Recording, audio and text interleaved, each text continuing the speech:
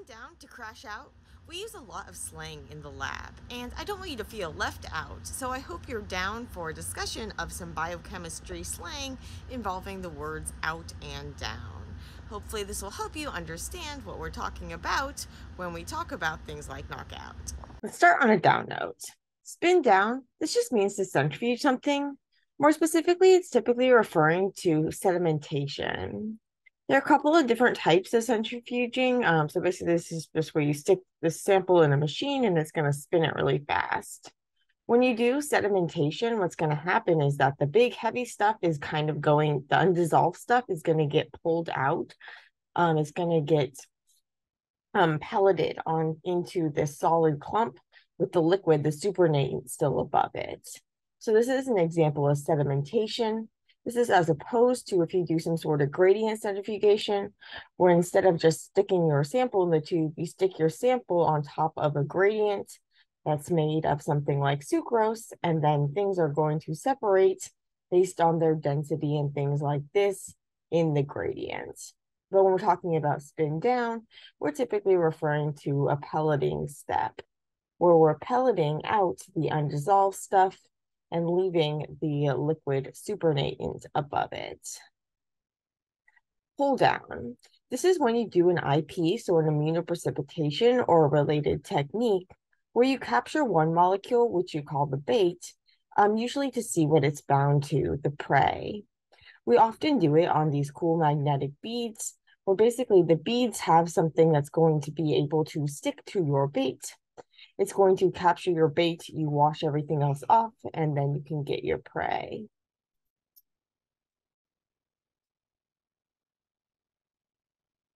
We call it an IP or immunoprecipitation when we're using an antibody attached to those beads in order to capture our bait protein. And we refer to it as a CoIP when we're basically trying to look and see what that protein was bound to. There are other types of pull down where you can use things like an affinity tag in order to capture that bait protein. And all of these will be referred to as pull downs. There's also knockdown. Knockdown is totally different. This is what we're doing. We're doing this inside of cells where we're basically trying to reduce temporarily or irreversibly reduce the expression of a gene, typically by lowering the levels of its messenger RNA via RNA interference, something using siRNA or shRNA, etc. So the instructions for making a protein are in the form of a gene, and then messenger RNA copies of that gene get made, when those copies get used by the ribosomes in order to make the corresponding protein. If you reduce the levels of the messenger RNA, you can reduce the levels of the protein. And this is a strategy taken by RNA interference or RNAi. You design these guides, these small RNAs that are going to be used by a protein called Argonaut. Argonaut is going to use those small RNAs as guides to find and bind to messenger RNA targets that have complementary sequences, and then cut those sequences. We call this slicing, and then those sequences will get degraded. However, because you're targeting the messenger RNA as opposed to the actual gene, this is going to be reversible, and you can use it to lower the levels without actually reducing them all the way. And importantly, you're not reducing them all the way permanently. With a knockout, basically, you're eliminating the cell's ability to ever make that protein again by actually going and messing with the original gene. Typically, this is done with some sort of like CRISPR-Cas system, where you have this CRISPR RNA is going to serve as a guide to direct this Cas machinery, this protein, to a gene of interest that you want to knock out. The Cas protein's then going to cut that gene. The cell is going to try to fix it, and sometimes it will fix it, but other times it'll make mistakes. And if it makes mistakes, then that can cause to the deactivation of that gene and the prevention of any sort of protein from getting made from it ever again.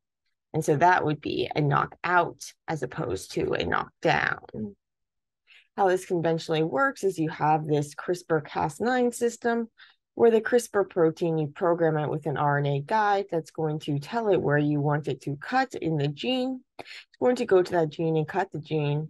The cell is going to try to fix it. The cell is not going to be able to fix it. and you're going to get an error that's going to irreversibly damage that gene and cause you to never be able to make that protein again in those cells and all the cells that are made from it. So that's the knockout, where you're damaging the actual gene, and the knockdown is when you're reducing the levels of the messenger RNA. So knockout is going to be permanent, and knockdown is going to be temporary. Knockout is going to be fully eliminate the expression, and knockdown is just going to be reducing it. How about crash out? Crash out, I did a whole post on this yesterday. It basically means to precipitate or to come out of solution. And we're typically only using this term when we are upset that it happened. Like, it's not using a good connotation. Basically, if you want your protein to stay soluble and it crashes out, it precipitates, then that's not a good thing. This can happen for a variety of reasons, especially during things like dialysis when you're changing the buffer conditions. Going from something that the protein likes, and maybe you're changing it into a buffer that it turns out the protein doesn't like too much, and so it comes out of solution. And I have tips on how to avoid that, such as by avoiding high concentration. Don't change things too drastically, especially the salt concentration, so you don't want to go too low. And if it does happen, you can troubleshoot on a small portion to find conditions that might be able to resolubilize your protein, or conditions that you could use in the future. And so more on that in the other post. Precipitation isn't always bad though. And so sometimes we want things to precipitate. So we can actually use the term salt out, where we actually add a lot of salt on purpose to get something to precipitate. So proteins, they tend to precipitate in low salt as well as high salt. And we take advantage of this in crystallography when we want proteins to come out of solution, but in an orderly fashion. So instead of just aggregating, we want them to form these nice orderly arrays called crystals. And one way that we can promote this crystallization is by adding a bunch of salt. So we can use this technique, salting out, where we add a bunch of salt in order to purposefully get that protein to precipitate. So when we talk about crashing out, that's not a good thing. But when we talk about salting out, then we're actually doing it on purpose. No matter what, don't get lost in the jargon, and remember to always geek out, because biochemistry is awesome, and I feel so fortunate to be able to do it every day for my job. So have fun, and hope this helps you stay up to date with all the cool slang we use and not get lost, because we can use some weird words and kind of forget that people might not know this what we're talking about. So hope this helps. If there are other terms that you're confused by, I have a glossary on my blog, where I have a bunch of different terms. And if you're reading a blog version of one of my posts and you scroll over a term, it'll help explain it for you. And if you click on that link, it'll take you to the actual glossary entry for that term. If there are other terms that you're confused about, I have a Google Doc where I have various terms and definitions for some abbreviations and some slang. I'm kind of crowdsourcing this. So if there are other terms that you want added, then please feel free to add them, and I'll post a link to this page. So this is just trying out a sort of short little post format, a little bonus type thing on some slang, and maybe I'll do some feature ones some more ones in the future if people find this helpful.